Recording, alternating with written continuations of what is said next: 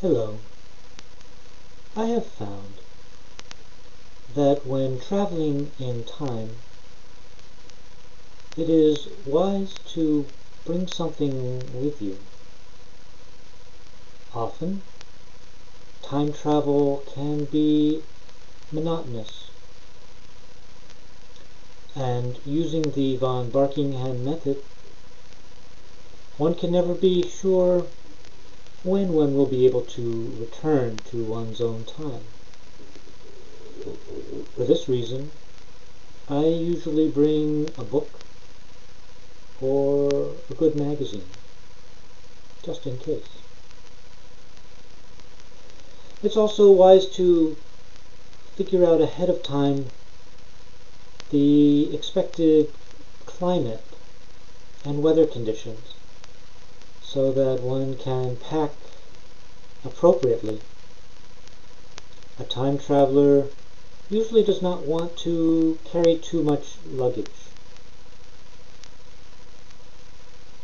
You never know what obstacles you may need to overcome.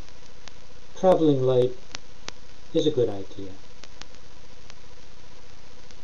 Also, if you are traveling in time, it would be best to keep that to yourself. It could bring unwanted attention. After all, you are there to observe, not to get into trouble. Those time travelers who go for the adventure are usually those who are not able to return.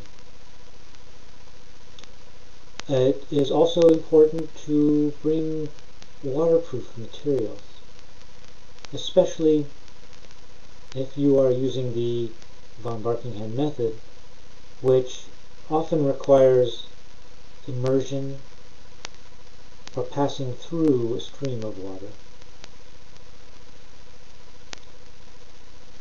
It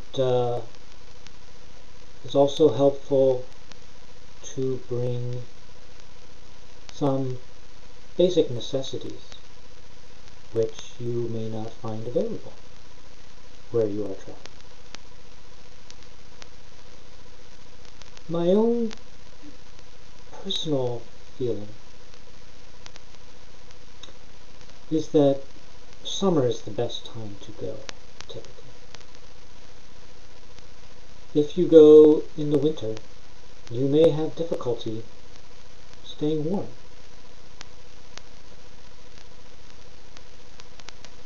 Also, people tend to be happier in the summer,